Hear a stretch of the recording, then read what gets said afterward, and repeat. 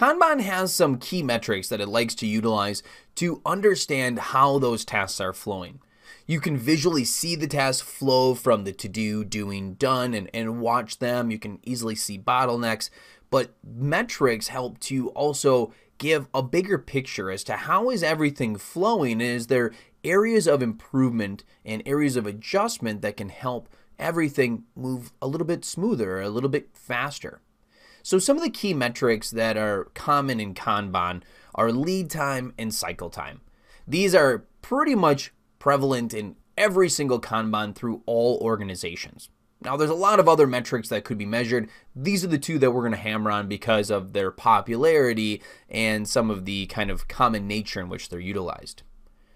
Lead time is all about the full time from the time that task was created and put into that to-do column, so that initial date, till the date that it was completed. So as it moved through the to-do column to the doing column to the done column, how long was that?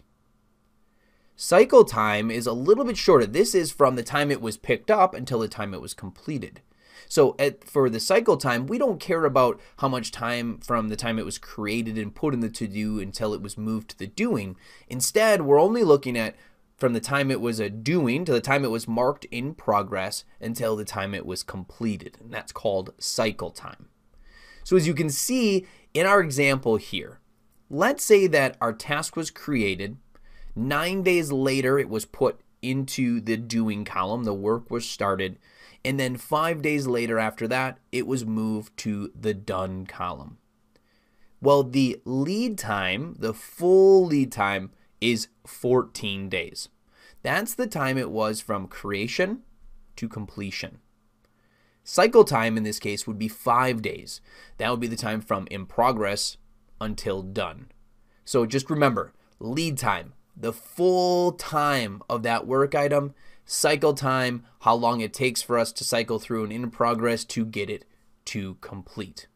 Now, these metrics are really important because they can help to identify areas of issue. So if you're having too many items that are work in progress, your cycle times are going to be crazy. You're going to have really long cycle times for a lot of different tasks. It's going to show that you're not really focusing on one particular item. You have too many items in progress. Maybe that's because you like to start and not finish, which is a bad thing. You want to make sure you're finishing as much as you can.